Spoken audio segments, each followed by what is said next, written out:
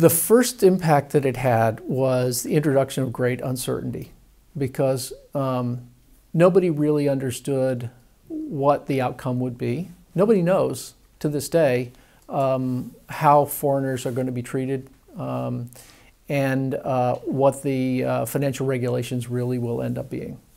But the expectation is that Britain will no longer be the front door to doing business in Europe. And so that has caused companies to announce that they're moving operations to other cities in Europe.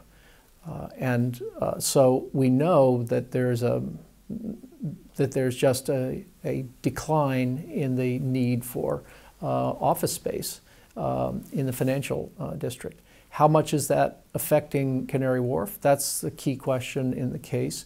Can they maintain its vitality? Do they need to reposition it as something that's not only about finance?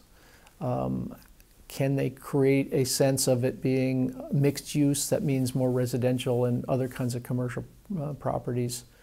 Those are the options that they have going forward.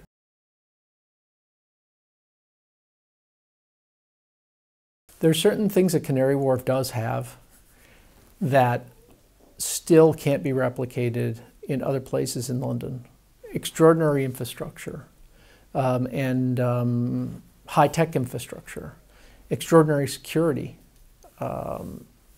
because it's on this docklands space, very easy to control who comes in and out. So those kind of things make it, those are comparative advantages that it has.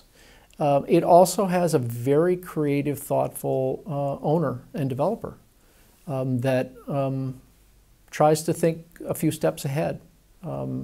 So by the time Brexit rolled around, you know, they had been thinking about what the consequences could be. They have been excellent at promoting, they had been part of a really successful campaign to promote fintech in London. I mean, London billed itself as a fintech capital. It has huge fintech conferences. There are fintech tours. The Canary Wharf developer has created fintech spaces. That is, spaces for entrepreneurs, small companies, technological experimentation and innovation. So they're trying to use fintech as a way of taking a step forward beyond where they are now. That's my reading of it.